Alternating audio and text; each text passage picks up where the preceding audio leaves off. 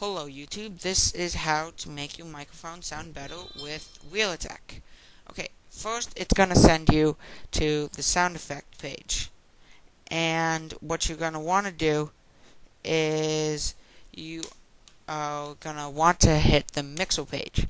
Now first it will look like this, but that is not what you want. And many people think that the microphone volume is the microphone record volume, not that volume, is under the record section, but it's actually not. You have to go into playback, then you have to hit the arrow over and then over again.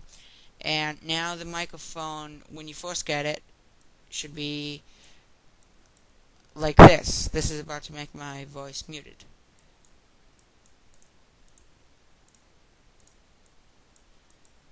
And then what you're going to want to do is you're going to want to click those, unclick it, so it's not doesn't have the red X's.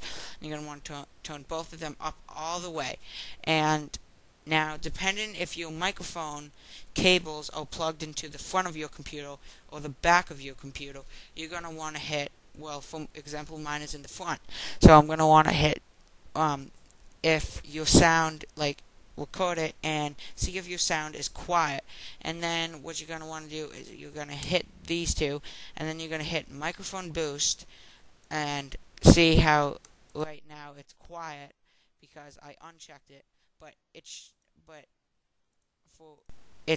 usually quiet for me if it's unchecked. So if it's quiet, then just hit that check button, so make sure it's checked. And to make your voice sound even better, you want to go to the start menu, then hit the search button, and then you're going to want to go all files and photos, Realtek, search.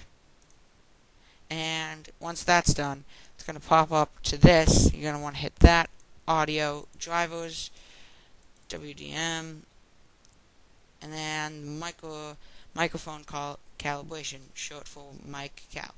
And you're going to want to hit that, then you're going to want to hit next. Make sure it's under Realtek or whatever your microphone is. Next. And if you talk, now just talk, and if it's in the yellow, then you're good. And that's what it wants to be. And if it's in the red, then it's going to sound really bad. For example, that would be the red, and that doesn't sound good. So, yes. Now you're going to want to hit next, and then the last thing you have to do is you're just going to want to press record, and then you're going to want to speak these sentences, and then once you're done, this percentage bar, then it's going to check your microphone calibration. But since I already did that, I don't want to do it again. And then you would just hit finish, and you'd be done.